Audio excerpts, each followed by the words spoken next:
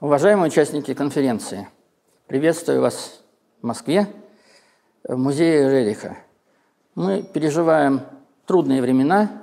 Как вы, наверное, знаете, уже больше 2 лет, почти 3 года, ведется провокационная война Музеем Востока на уничтожение общественного музея Рериха в Москве и Международного Центра Рерихов.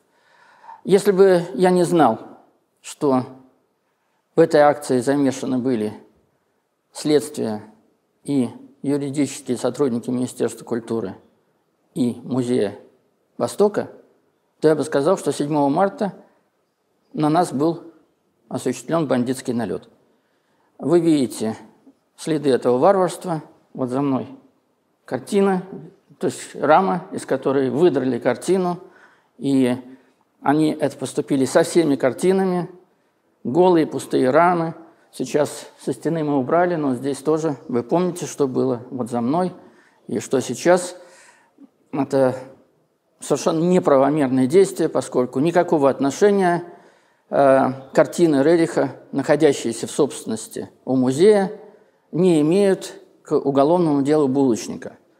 Доказать факт, что якобы картины были куплены на ворованные деньги, практически невозможно, тем более, что это не соответствует действительности. У нас были сигналы о том, что вот 8 картин находятся в таком сомнительном, я бы сказал, списке, но изъято было 45 картин, а в общей сложности больше 200 работ. Без всяких оснований, абсолютно незаконно, был вывезен архив Советского Центра Рерихов. Никакого отношения этот архив не имеет к нынешним событиям. Вот, я уверен, что он вывезен в недобрых целях.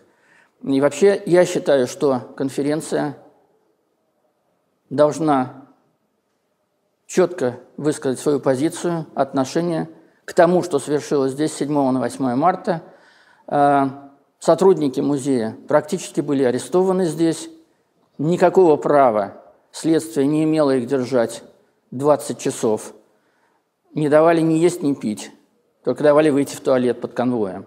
Вот. Не давали позвонить, сообщить родственникам, что это за действие и кто имел на это право.